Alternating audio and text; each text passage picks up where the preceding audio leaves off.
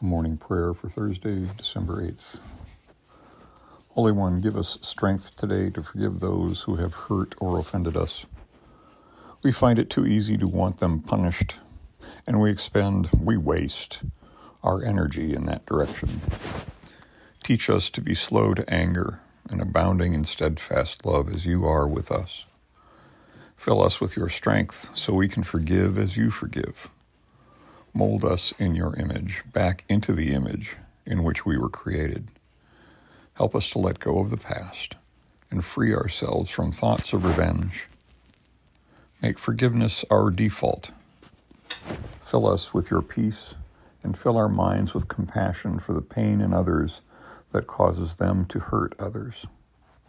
Fill us with your mercy and grace, and let your love and goodness flow through us to the ones who have hurt us. Amen.